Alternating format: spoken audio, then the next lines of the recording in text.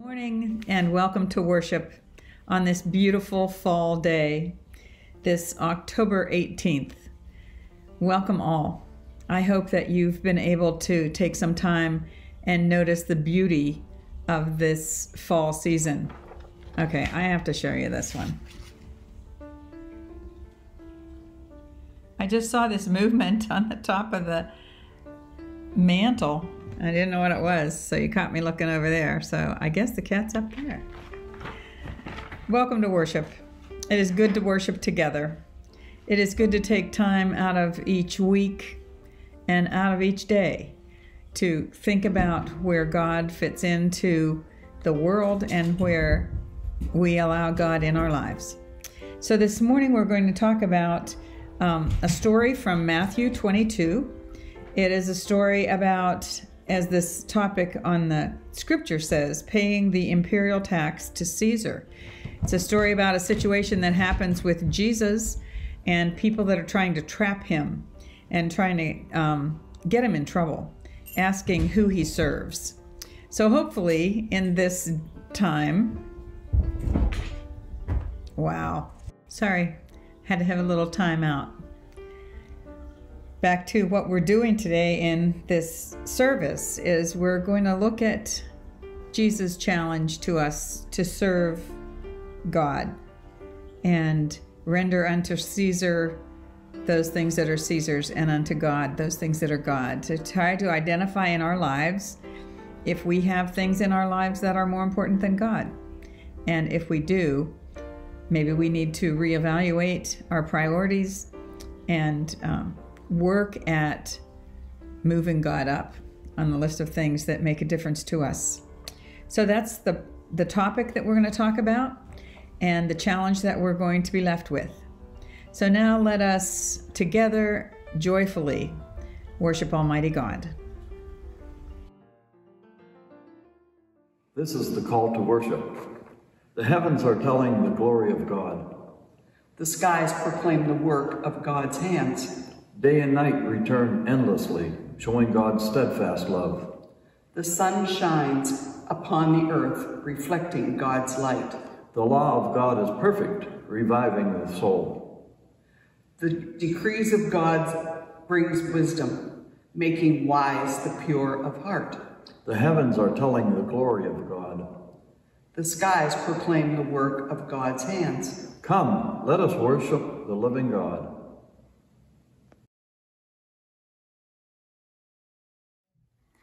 Welcome for the opening prayer. Holy God, we come to you for hope and care. We come with our concerns and our struggles. We look to you for guidance and direction. Open our ears so that we might hear what you have for us today. Open our hands to serve you in the world.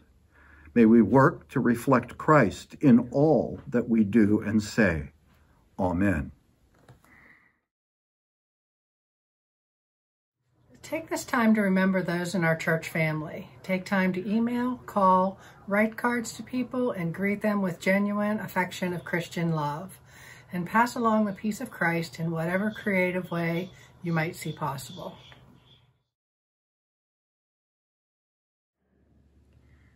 Take this time to look over your last week and notice times when you were not focused on God, times when fear overcame your trust and hope in God.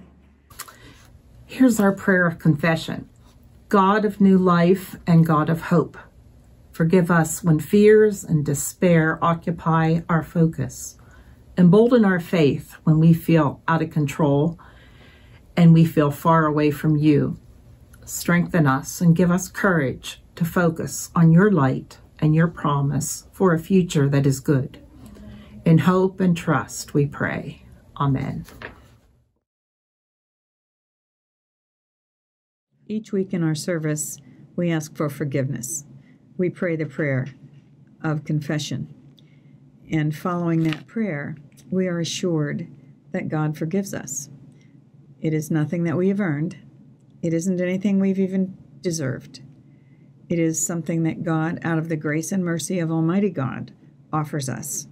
And this is truly the good news of the gospel. In Jesus Christ, we are forgiven. Thanks be to God.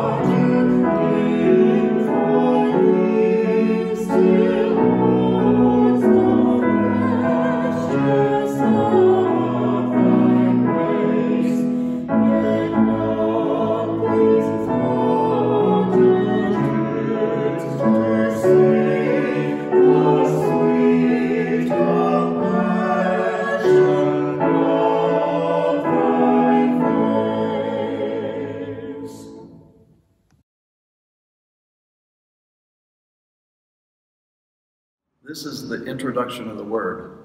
We are about to read the Word of the Lord. Listen for the Word that stands the test of time. Listen for the Word that lives and moves among us. Listen for the Word that God is speaking to us this day. Our scripture passage for today is taken from Matthew 22, starting with verse 15 and reading through verse 22. The subtitle in this passage is Paying the Imperial Tax to Caesar. Then the Pharisees went out and laid plans to trap him in his words. They sent their disciples to him along with the Herodians. "Teacher," they said, we know that you're a man of integrity and that you teach the way of God in accordance with the truth. You aren't swayed by others because you pay no attention to who they are. Tell us then, what is your opinion? Is it right to pay the imperial tax to Caesar or not?" But Jesus, knowing their evil intent, said, "You hypocrites, why are you trying to trap me? Show me the coin used for paying the tax." They brought him a denarius, and they asked him, and he asked them, "Whose image is this, and whose inscription?" "Caesar's," they replied. Then he said to them, "So give back to Caesar what is Caesar's, and to God what is God's." When they heard this, they were amazed. So they left him, and they went away. This ends the reading of God's holy word. Thanks be to God. Dear God, may your words be found in these words. Help us to hear what you have for us this day, so that we might apply it to our lives and serve you more completely. We pray this in Jesus' name. Amen. I have an older cousin who is 10 years older than I am. He is part of a family that grew up in Pakistan. My uncle and aunt were missionaries.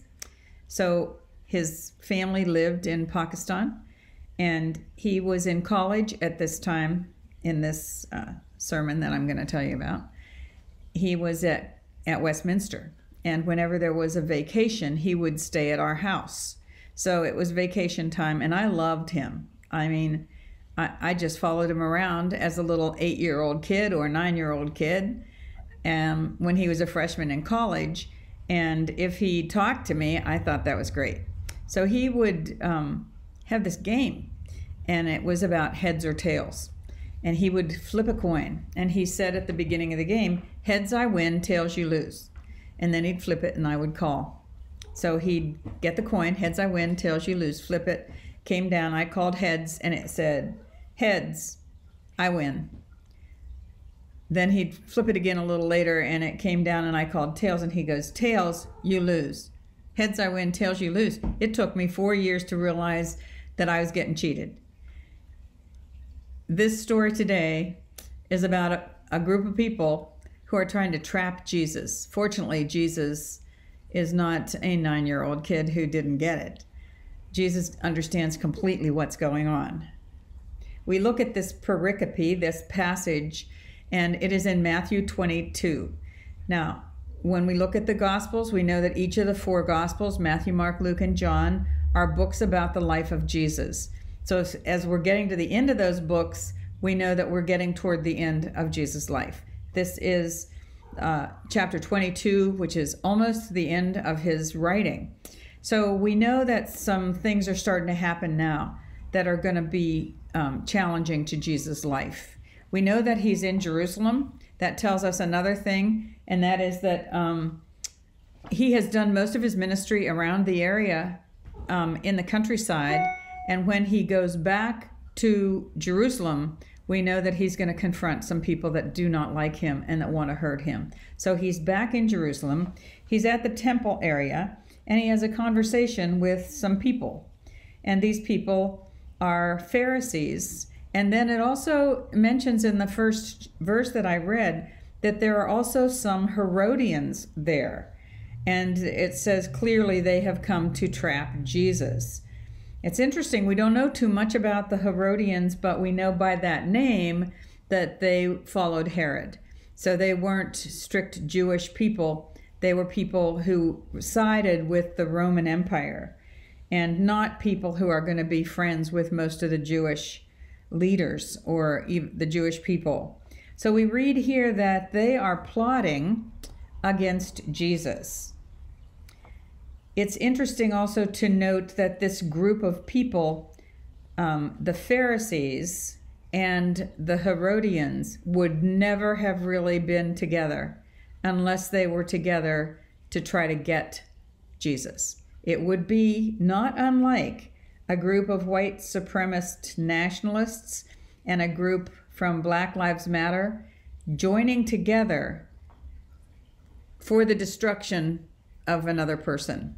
These two groups didn't get along, didn't have anything in common except their hatred and their aggression to try to get rid of Jesus. So we're here in this story, and they have confronted Jesus as he's teaching at the temple, and they're saying, tell us who you have allegiance to.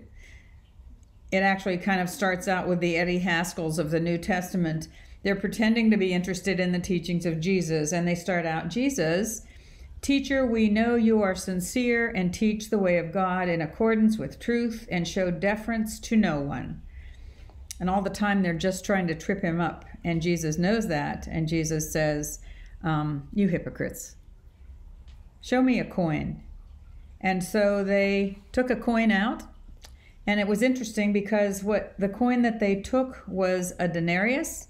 Denarius is not used in the temple. Shekels were used in the temple for the Jewish people. So number one, this is a coin that connects to the Roman Empire. And we know that if he says he follows this coin or Caesar, that he is in trouble with all the people he has spoken to who are Jews and religious people. If he says he is supportive of the religious coin, or that he follows God, then the Roman Empire's people, the Romans in charge, will probably arrest him for treason. So there's no answer here. He calls for this coin, and his answer is, let things that belong to Caesar be Caesar's, and things that belong to God be God's. One thing about this coin is it had the Tiberius Pontius Maximus. That is the image that was on the front of this coin. The coins were basically for propaganda to continuously remind people who's in charge. Whoever has their picture on the money that were ruling emperors at that time was a constant reminder of who had the power and who was in control, and that you were to follow and you were to obey that person. So here Jesus' answer is brilliant. He doesn't deny that there's an obligation to the civil following of Caesar, but he also adds, give to God what is God's. And this kind of stops the conversation. They just go home. It's interesting that he did this, that he called for a coin, that he pointed this out in the big picture. Jesus' point is everything belongs to God. We've heard that it's impossible to serve two masters. So part of that thinking is that we need to decide who it is that we are following. In this answer, Jesus states that our focus is to give God all of the things that are God's, which clearly Jesus feels is everything. Everything we have connects to God. We as followers of Christ are called to live out every part of our lives in service to God and thankfulness to God, however we do that in our own lives. So how do we get started? Well, we might want to start by just being aware of the complications in our lives, the different things that are pulling us different directions. Just have eyes to see what it is that's competing with our following God. There may be things that we're doing in our lives that are good and they're helpful, but they overcome our ability to actually connect with areas of our lives that God has a plan for. This whole passage might be the question of authority.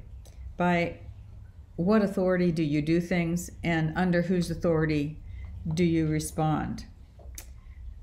Jesus reminds us that God is over everything, that God is in all things, that God is all authority over heaven and earth. So what in your life belongs to God that you're keeping separate? How can you use your life to serve God?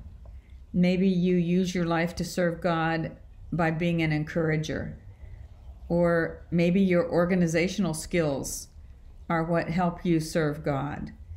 Maybe you are a thinker, you're a starter, you're an innovator. Use that to serve God. Maybe you are a hands-on worker, and the way that you are serving God is by physically helping others. Maybe you serve God because you are one of God's prayers, that you are someone who holds people's joys and sadnesses in your prayers. Maybe you're a giver. Maybe you have the ability financially to support the church, to support mission projects. Maybe that is how you are serving God. Whatever you withhold from God, and sometimes whether you know you're doing this or not, that gets in the way of serving God. We are at the beginning of a stewardship time. Most churches put together budgets this time of year, as we do. This week you got a letter that indicated that you have the opportunity now to fill out a pledge card and send it in. I want to talk about that for a second because I think it fits in with this scripture passage. This act of kindness by the way that you invest your money is an act of thanksgiving. A tithe is not a bill that you have to pay. It's not an obligation. It is a response to the love that you have seen in your life from God. It's a way of saying thank you to God for everything that you have had in your life. 10% of everything is given to God. Probably 10% of your time, 10% of your finances, 10% of your studies. 10% is a tithe that you might want to think about different parts of your lives and how are you giving 10% to God or dedicating or focusing on. When we pay taxes, we don't usually send a thank you note with our return. Even though we do get something back, probably from our taxes, our streets, our police, our different groups that are covered by our government. But Jesus is saying here, pay to the ruling officials what is required to pay your taxes. And now with God, your response is not out of law or fear. It is out of a response to the love that Christ has given, that God has shown us. So if you would get flowers on your anniversary, if someone has an anniversary and the person that you're married to or dating brings you flowers and presents the flowers to you and says, this is our anniversary, so I know I have to get you flowers, so here it is, I love you. Probably not going to go over well.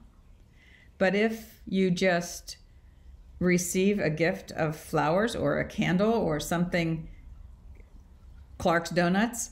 Well, Clark's Donuts, actually, I don't really care what the person says. Just give me the donuts. I don't really care what you say there. But anyway, if you say, I just want you to have this because I love you, because you mean so much to me, and I'm trying to figure out some small way to let you know how much I appreciate all that you are in my life.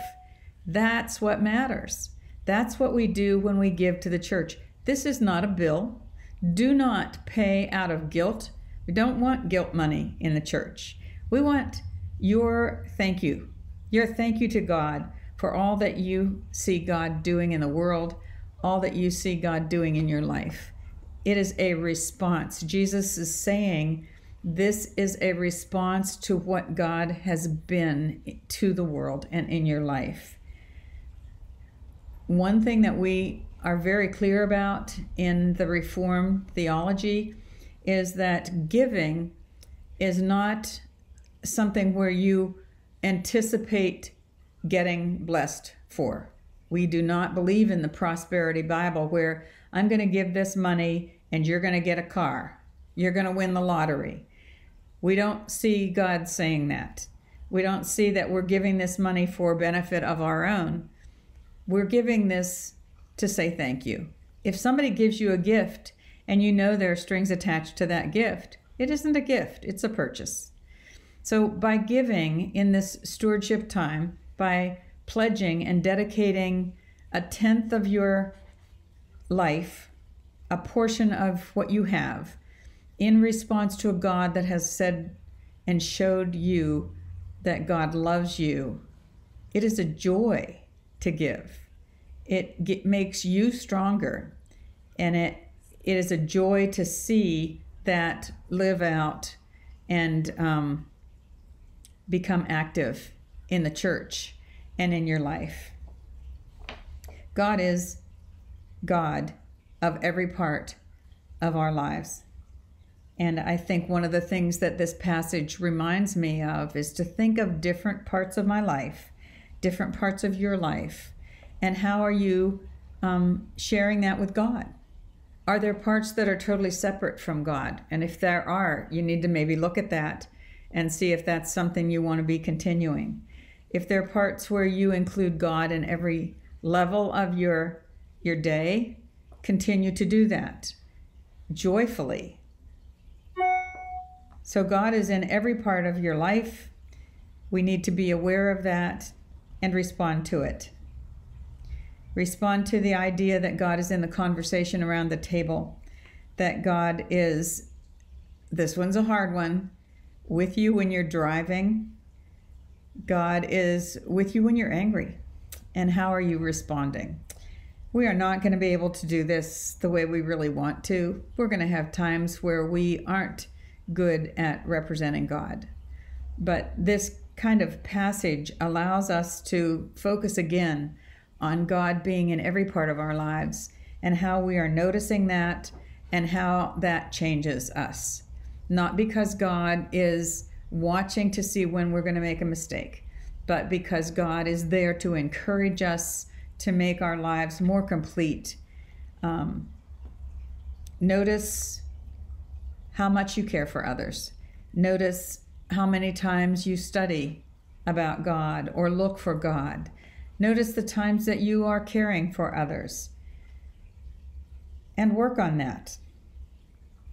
Jesus is asking who we serve in this passage. So let's take this week and notice how we are living out our lives, how we desire to serve God, and how that looks. Notice your time, notice your studies, your conversations, your interactions with others, your successes. Notice your failures, times you learned about God, learned that God loved you through the failures. Notice your heart, notice your actions, and make an intentional attempt to serve God in all that you do. One of the things that we talked about in choir in the times where we recorded music this week was how looking at the words to the hymns have made a difference to each of us as we were talking about the depth of theology that we gain from our hymns. One of the things I think we can do is to notice, even in the time that we're in this pandemic, where we can't sing out loud in church. That's so hard to not do that. But where we see God working is in the fact that we quietly sit and read the words to the hymns.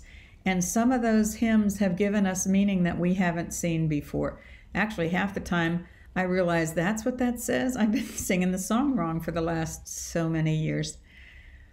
But take time to notice that even through struggles, even through a difficult time that we're in right now, notice where God is with us, where God is encouraging us, and take time to thank God, whether that be in the way that we give back financially or the way that we give back in connecting with our community, with the community out there, and how we live our lives glorifying God and saying thank you. So love God with all your heart, with all that you think and learn, with all of your soul, with all of your strength, and love others as yourself. This is our goal, to live out this lesson that God is a God of every part of your life. And may God bless you as you work to have eyes to see places where you are thankful to God and respond in joyful thanks. Amen.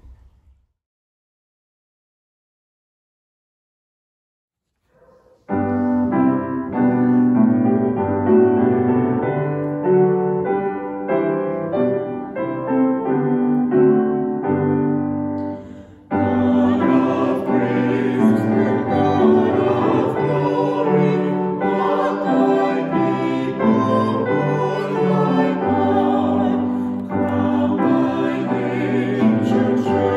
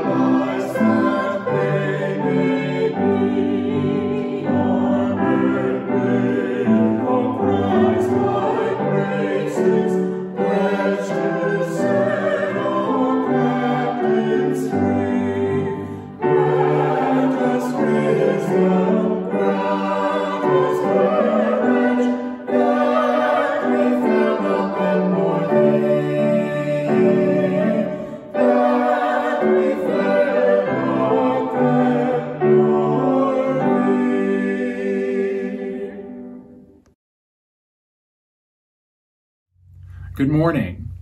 These are the prayers of the people. Take this quiet time to pray in your home. Write names of people to pray for during this next week. Please remember people from our congregation who are sick or who are struggling. Remember to thank God for all that we have and pray for those who are having a difficult time in life right now. We continue to remember Gerd Adelsberger at the death of Frank. We also pray for Wendell Sowers and his family at the death of Nancy. We continue to pray for Shirley and JR. We continue to pray for essential workers, for families, for our country, those with illness, those struggling with economic challenges, people who feel afraid and alone, the helpers, the church in the world, those in our church family who are struggling, people who feel left out, those who are discouraged and disenfranchised. Help them to know your strength and care, God. God, be with the people in Beirut, Lebanon, as they struggle to put lives back together after the horrific explosion. Also, we pray for the people of the Midwest in Iowa, whose farms and properties were damaged in the tornadoes, the people in Louisiana who have been affected by the recent hurricane, and those who suffer loss from the fires in California. We continue to pray for schools, for students and teachers as they work to educate, and we pray for safety and strength for all of them. May we work to notice the gifts that we have and find ways to use those gifts to serve you, God. We continue to pray for people living out Christ's call to serve and care for others as we move into the world with God's message of inclusion and care.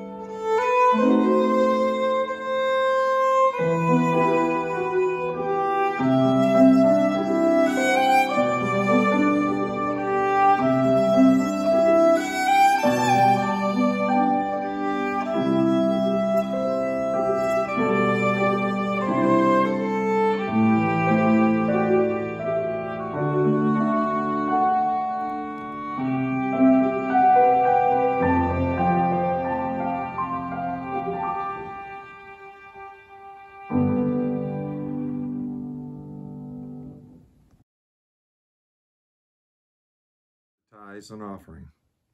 Your offering envelopes have the church address, 215 East Bissell Avenue, on each envelope. Please put a stamp on it and mail it to the church. Your offering is a blessing and is important to the well-being of the church. Thank you. Let us pray. Dear God, we come to you with a spirit of gratitude for all that we have received. We strive to live each day with an attitude of thankfulness. May we serve you not only with our financial commitment, but with our lives as we work to love God and love each other every day. Amen.